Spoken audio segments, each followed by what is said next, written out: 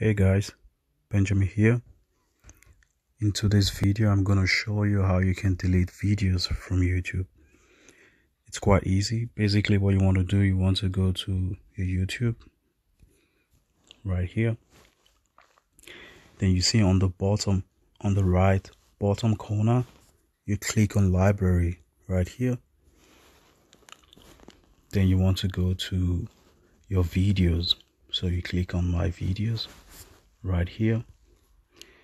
All right, let's say I want to delete this video right here.